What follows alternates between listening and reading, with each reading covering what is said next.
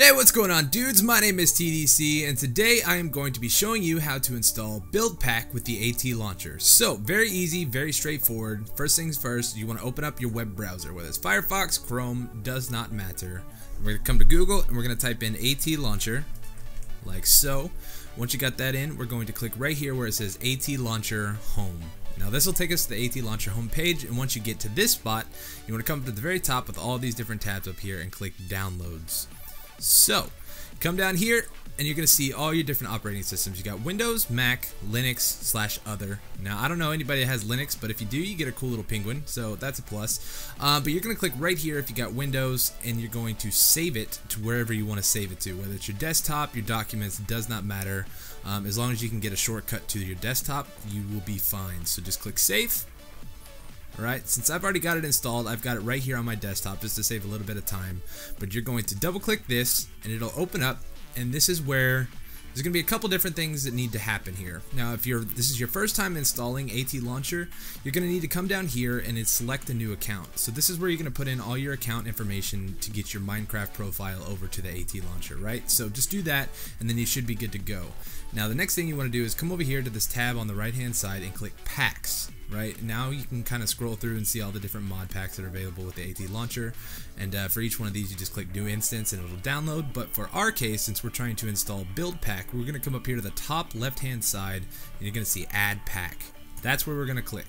Alright, for the pack code, since it's not available directly to the public, you got to have a code to get this, right? So the pack code for this is BuildPak, just like that, BuildPak. And then we're going to click Save. Now this is where people are having problems. Sometimes, and it even happened to me too, sometimes it'll pop up and it'll say this pack does not exist. And you're just going to click OK. And you're going to wait a little bit. You may need to close the AT launcher and then open it back up.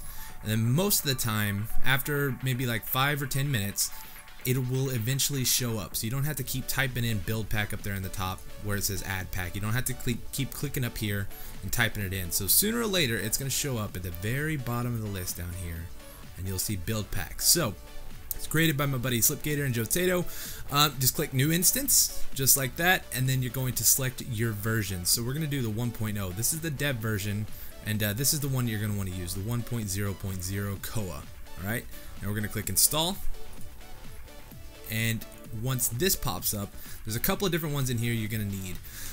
Opus is very helpful. It gives you a little mini map, and if you know anything about like Opus and how to like prevent lag and different things like that, if you're running a server, Opus is a very useful tool. Fastcraft I highly recommend. It's going to speed up the loading process of the chunks and things like that. If you don't have a very fast computer, Fastcraft will help a lot. And then Better Foliage, this is kind of an optional mod. This adds a bunch of different textures to like the leaves and things like that, and kind of makes it really pop and make it look really fancy. But if you're running kind of a lower end PC, I suggest not installing this one. And then MrCrayfish's construction mod, I actually haven't messed with this, so I don't know what exactly this does. But we're going to click Better Foliage, we're going to do Opus, and we'll go ahead and install this. We're just going to click Install. Now it's going to go through here, it's download all the resources, and this may take just a little bit. So when this is done, I'll come back. Okay, so side note right here, something I forgot to mention in the first take of this video is sometimes some of the mods you actually have to download for yourself, but the AT launcher will redirect you to the mod that you need to download. So a little window will pop up and you say you'll need to download this mod, and it'll open up your web browser automatically. You download the mod, and then you'll come back and you say, yes, I've downloaded this mod, and you'll click the button right here in the center. So with that being said, just go ahead and click OK to pretty much everything it says, and you should be good to go. Hooray! Just like that, it is installed, man. BuildPak 1.0.0 Koa has been installed. Find it in your Instances tab. We're going to click OK.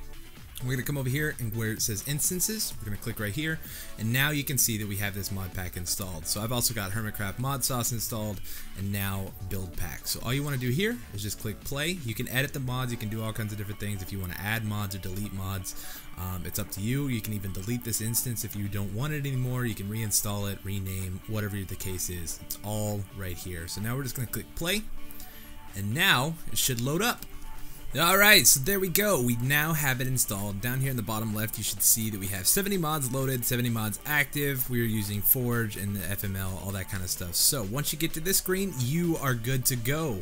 You can click single player, jump in, create a new world, whatever you want to do. Now, BuildPak is a completely based around creative building. So survival almost has no point. You could play survival if you wanted to.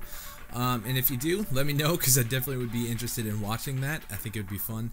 But this is built around creative modes. So we're going to go ahead and create creative. We're going to do world type. Now, there's all kinds of different stuff. This is the one that we were running on the BuildPak server, Realistic Alpha, and this adds some amazing terrain gens. So I just thought I'd throw that in. But now you should have it installed and ready to go. So that's going to do it for today. Hopefully you guys enjoyed. Hopefully this helped you get it all installed and running properly. So build on, man. Hope you guys enjoy the pack, and let me know if you got any questions. Just leave it in a comment down below. Hit this like button to get it out there. Let people know how to install the mod pack itself. And if you enjoyed, subscribe. Check out some of my other videos, man. But anyways, I'll talk to you next time, alright? Thanks for watching. Peace.